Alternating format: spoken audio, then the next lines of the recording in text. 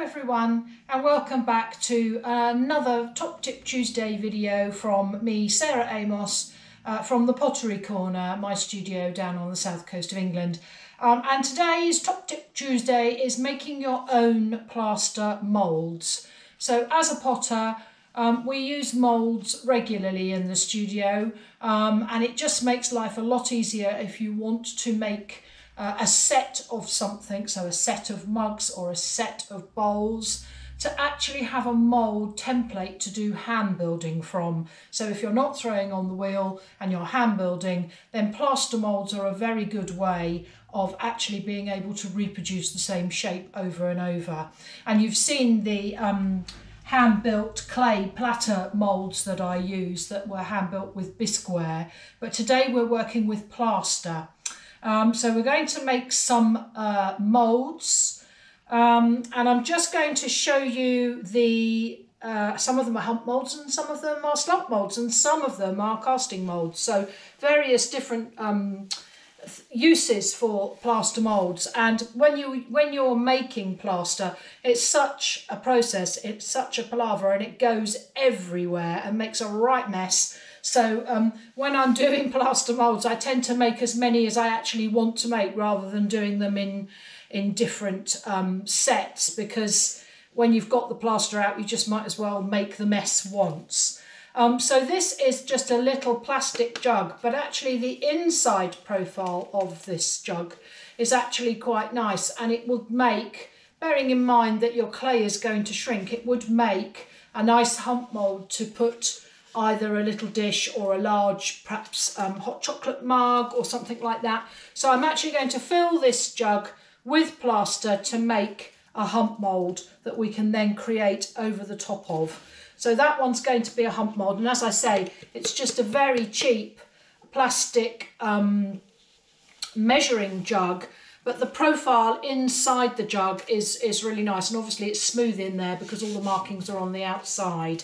The second thing that I have is this glass dish. Now, I wouldn't routinely suggest that you use glass to make a plaster mould, because sometimes if the mould doesn't release, then you do have to damage the item that you're making the mould with. But this particular glass dish came from the pound shop, so I'm not too precious about it. But if you happen to be using your mum's trifle bowl, I don't suppose she'd be too happy if you then had to break the glass to get the mould out. But if I do have to do that, obviously I need to be extremely careful when I'm playing with broken glass. But I am going to use this one, and again I'm going to use it in the same way as a hump mould. So the plaster will be poured inside, and then when we come to use the mould, we will use it this way up. And quite useful to have something that you can have either short, cereal bowl sized bowls, or maybe deeper bowls for plant pots. So that's actually a really nice shape to make a mould from. So that's what we're doing with that one. So we're going inside on that one. This one, I've bought a cheap plastic mixing bowl. In fact, I have another one and I'll show it to you. Which only cost about £1 or just over £1 in the supermarket, and it's just a plastic mixing bowl, and it's flexible, so it flexes just slightly, and I'm just using it as the vessel for my casting. I'm going to do some slip casting, which again I'll do in another video another time, but I've bought this plant pot. So this is just a terracotta plant pot. I wanted to have sort of a domed finish on the bottom of some mugs that I wanted to make. So I've used some clay to just dome off the bottom of this plant pot. And then I've put some elastic bands at the depth that I want it to sit in this bowl. And then, it's all a bit Heath Robinson. I've then put the sticks on just to hold it, to suspend it, so that it has a bottom of plaster inside the bowl. So this is going down into the bowl, but leaving about 2 inches at the bottom of the bowl where it will have plaster on it. So that's why that looks a bit odd. But that's the easiest way to suspend that pot over, I'm not sure that you'll be able to see that on the camera, but it is suspended in that bowl, so you can see that there's going to be plaster underneath it. And then I can use that mould for slip casting, which is another process, as I say, I'll go into at a different time. So that's what we're going to do. So we're using this potter's plaster. So it is slightly different in its chemical makeup to plaster that plasterers would put on the wall of a house. And this is called, I think it's Keramicast. Why do they call these things funny names? Anyway, I'll pop a picture up in the video just so that you can see what it is.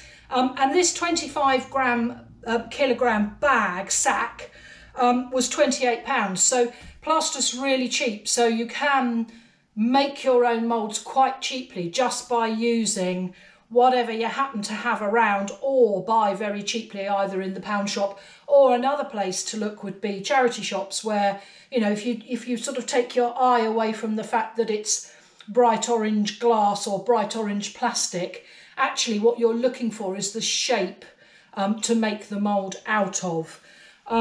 So I've measured out the water and the plaster, and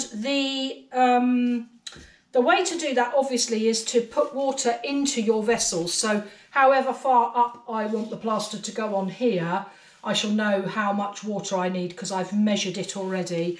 And again, I have filled this with water, measured the water, so I know how much water I need. Now, as I was saying about plaster's not very nice stuff. So in this bucket, this is just an ordinary, underneath here, an ordinary bucket, and I've put a black plastic bin liner into the bucket. So when I get to the end of using this plaster, the table is covered with newspaper and I won't have to wash my bucket out. All I will need to do is take the liner out of the bucket, and all the residue of the plaster will still be in that bag. And I will just put the bag in the middle of the newspaper, roll the whole lot of newspaper up and get rid of the whole lot. Because what you don't want to do is be washing things with plaster on them into the sink. Not nice stuff. So it probably would clog your sink if you were not careful. The other thing to say is obviously plaster dust, very nasty stuff. Don't put yourself at risk. So when I come to mixing this in a moment, I am going to put my, this is just a DIY dust mask, which I've put a scarf on because I find it easier to tie it around the back of my head when it has a scarf on it. And I'm using long rubber gloves. So instead of using, you know, sort of latex inspection gloves, which would only come up to your wrist, I'm using these long rubber gloves that you can buy, which you would normally do your washing up with. So they're nice thick gloves. So I'm just going to pop those on. I'm going to pop my mask on, and then what I'm going to do is I've measured out the ratio of water to plaster, and the ratio of water to plaster is 100% water to 56% plaster. So it's almost double plaster to water. So in the bucket, there's 3 litres of water, and in the bowls here, I've measured out the plaster, so there are 6 litres of plaster. So I've just used a jug, I've measured the water, which this is a litre jug, I've measured the water in the jug, and then I've measured the plaster in the jug. So like you would with cooking using a cup, I've measured the plaster in this jug, so I know that it's the same. The mixing time for this plaster is 2 to 4 minutes. So once I've actually got the plaster in the water, I need to mix it with my hand in the glove for 2 to 4 minutes to mix it. And then you have to work quite quickly with plaster because the setting time for this plaster is 12 minutes. So you haven't got long to mess about. You really do need to think about what you're doing, have absolutely everything ready before you start. The other thing to say before I do that is that I have put a release agent on my moulds. So in this case, I'm using fairy liquid or washing up liquid that you use for your dishes. And I have poured it into the mould, I've used a sponge, and I have made sure that there is an extremely good coat. In fact, I did 2 or 3 coats of this just by moving the sponge through, making sure that it's absolutely covered. So I did it once yesterday, I've done it once this morning, and then I've done it again once it's dried. So I've got a really good layer of washing up liquid as a releasing agent on each of my pieces that I'm using. So when I come to actually wanting to get the mould out, I should just be able to flex the mould and the plaster will fall out. Well, that's the plan. We shall see what happens, shall we? Anyway, let's get on with it. So I'm going to put my mask on. I'll whiz through on the video over some of this so that we're not taking up your time watching me mix plaster for 4 minutes. Anyway, I'll see you on the other side.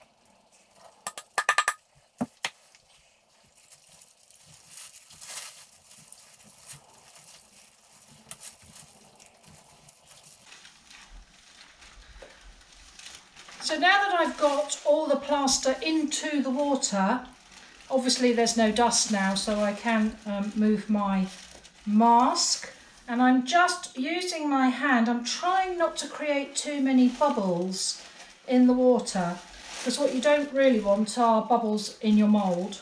So I'm just using my hand and just smoothing through this plaster to make sure that there are no great big lumps of plaster in this mix. And actually it's really nice and smooth. It's like putting your hand into cream. So that's the kind of consistency that it is. And as I say, I'm trying not to make too many bubbles in here, because I don't want the bubbles in my mould. And I've just kept my eye on the clock for the mixing time of 2 to 4 minutes.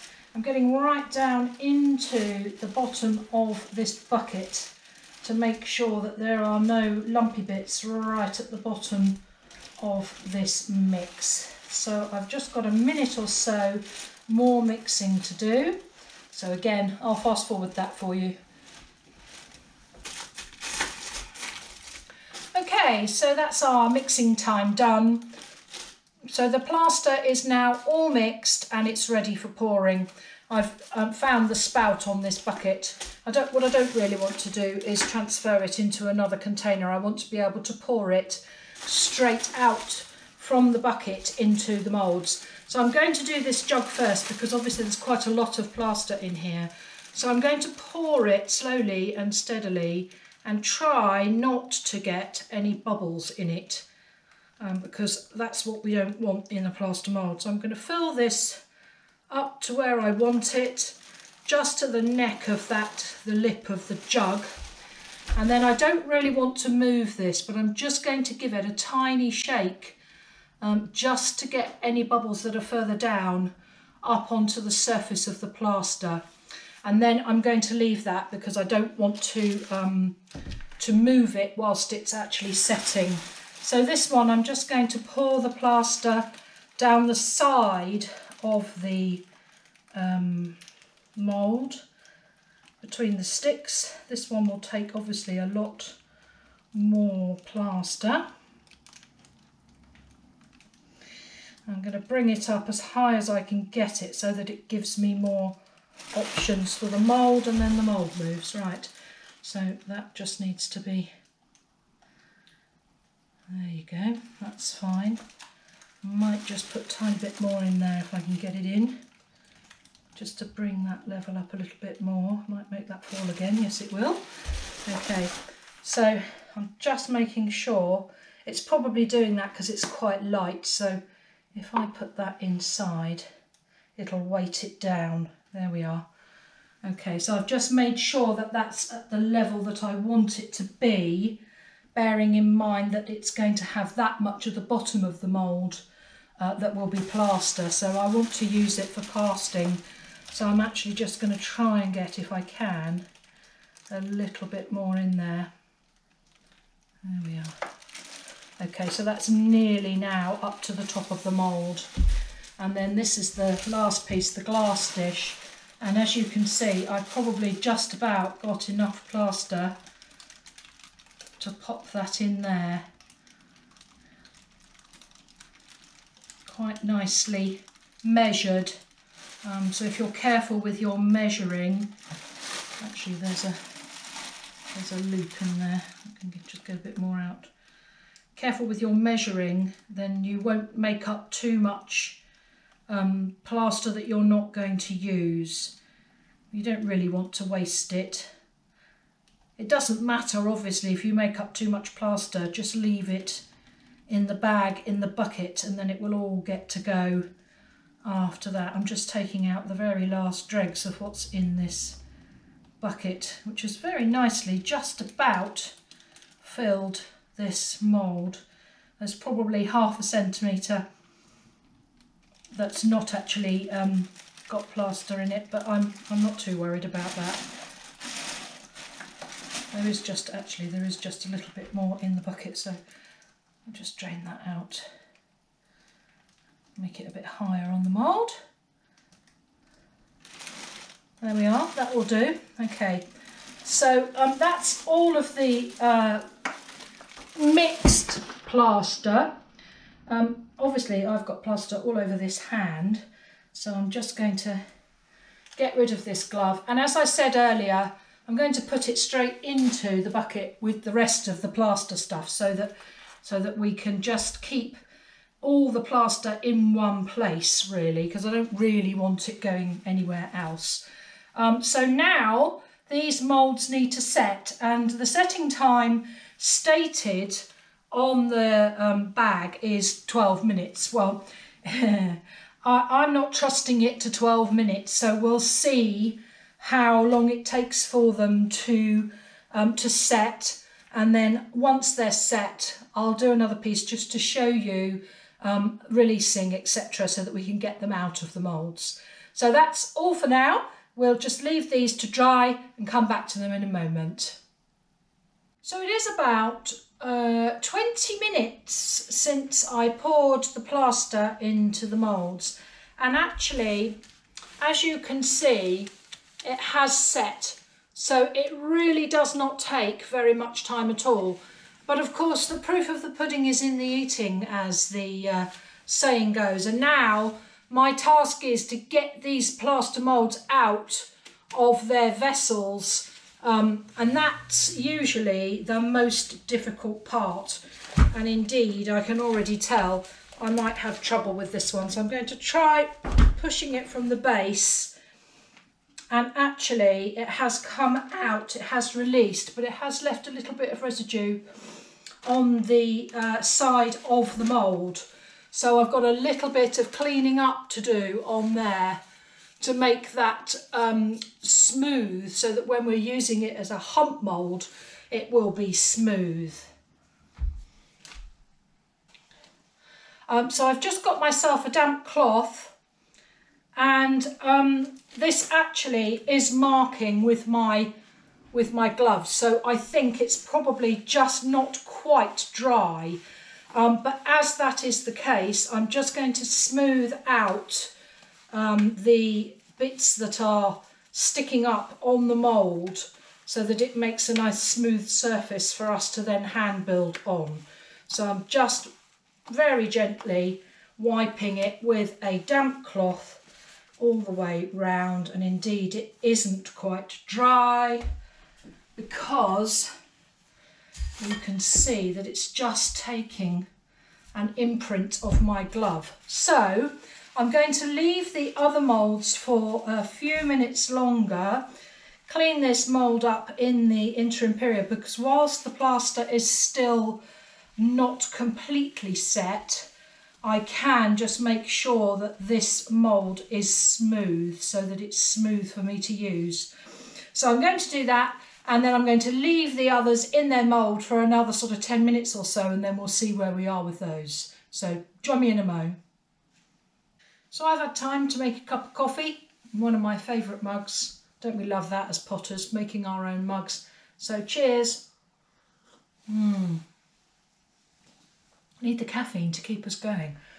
Right, so I've cleaned up this mould that came out of the jug, and it will need a little bit of sanding because actually it was probably just a little bit too early to release it from the mould. And I've just cleaned it up, and then I'll just run some sandpaper over that wearing a mask just to make that nice and smooth. But as you can see, the shape of it is really nice. It's a nice shape for a mug because by the time you've got your 15-17% shrinkage from biscuit firing and glaze firing, that actually would make quite a nice mug size. So that's the first of the moulds, and I've just popped it onto a piece of foam, and all the bits that have come off of there, I'm just tapping them into the bucket which still has the liner in it, so all the plaster dust, all the plaster chips and everything are going into that bag because I definitely do not want to contaminate anything that is clay with plaster. If you do, it will explode in the kiln. So when you're using plaster moulds with clay, always use a wooden tool, not a metal tool. When you're cutting against a plaster mould, do make sure that you use wooden tools. Okay, so that is that one. As I say, I've left it about another sort of 10 or 15 minutes, and I've taken off the wood on this one because obviously I don't need it any longer. And I'm just going to see if this plant pot is going to lift, which it has. Now what it's done is it's left the clay in the bottom of the mould. There was a hole in the mould and I just made it slightly domed. So I'm getting rid of the clay because I can't use that clay again because it's been contaminated with plaster, as I was saying. So in the bottom of this mould is that clay dome here, which I can just remove. If I grab a wooden tool, let me see if we can get that out relatively easily, if it will come. It just is that I shall just have to dig that out of there carefully to try and get the clay to release from the plaster. It will come off, no problem at all. So then I'll be left with a hole in here which I can cast with casting slip. And I'm just going to pop this one out, if I can get it out, she says. Hopefully used enough of the fairy liquid. And because these pots are flexible, they're actually very easy to just pop out like you would with a jelly, almost like a jelly mould. And this one has released much more cleanly. As you can see, there's no plaster on that mould, so it has dried a bit more than the first one that we turned out. And again, I'm just going to pop it onto a piece of foam because I don't want to damage the surface of this mould, because obviously the surface of the mould is what we want to use when we come to making whatever, because this is a double mould. You could use it for casting on this side and then you could use this side for bowl making. So actually really useful in the studio. So I'm just going to pop a piece of foam on there while I turn it over onto the whirler. And then cleaning up the moulds. Obviously they're a little bit messy when they first turn out of the mould itself, she says, trying to find there it is. I've just got a little shore form, or sur form. Some people call them sur forms, some people call them shore forms. A shore form grater, and I'm just going to take off the edge on this where it's popped out of the mould, and it's not sharp, but it's a little bit sharp, and it would just be better if I've just put a slight bevel on that edge. And again, I'm doing this on top of the newspaper, which is all going to get wrapped up and put into that black bin liner so that I've got all the plaster residue in one place. Okay, so I'm just running the Shawform round, just taking off the edge of that. Okay, and then again on the inside edge here, it's just a tiny bit rough, and I'm going to go over the surface this time rather than taking it from the edge, because I don't want to damage that edge for when I'm casting. So I'm just going round, just taking off. There's a tiny, almost half a millimetre standing proud on that edge, so I just want to smooth that down so that it gives me a nice crisp edge to cast up to.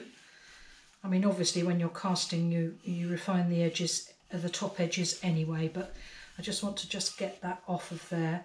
And the time to do that is now, while the plaster is still workable, because once it actually dries, which will take some days, depending on the weather, but plaster moulds do take quite a long time to dry out before you use them for the first time. So the time to do this is now. So I've just rubbed that edge, just smoothing it with my glove, trying not to go into the profile inside too much. And later on, when this has dried a little bit more, it's a little bit delicate now, I will take that clay out of the bottom of there. So I don't want to do it while the mould is still drying. So that clay will pop out of there, and then I can just dispose of it so that it's not going back into my clay storage. So that, as I say, that mould will be really useful because I can use it for both casting, and you could cast a mug there and then put a handle on it, or indeed you could use it as a hump mould and use it for making perhaps a slightly larger pasta dish or similar. So when you're using moulds, just think about the shape, and then you can use them for slab work really easily. So I hope that's helpful. I'm just going to spend a little bit more time in a moment just going through and undoing the rest of these, and I'll pop a little picture on the end of them when they're all nicely cleaned up and they all look finished. So that's plaster mould making for you. It's a filthy business, and as I say, you just end up with a table that's covered in plaster. So do be careful not to get the plaster near your clay or anything that you have made or are making with clay, because plaster does not interface with clay terribly well, and if it gets into your clay it will explode in the kiln, so do be careful. Right, so that's your lot for this week's Top Tip Tuesday. As ever, have a look at the website. Do have a look in the Etsy shop. The link is in the description below. Anyway, it's nice to have you along as ever. Thank you for watching. Do comment and let me know if you have a go. It's really simple to do, and it really will help you if you're trying to make multiples to have a mould that you can then use over and over. And obviously in the studio environment for me, the students can make lots of different things quite easily from slabs. So bless you for watching. Thanks very much, and I'll see you on the next one. Bye for now.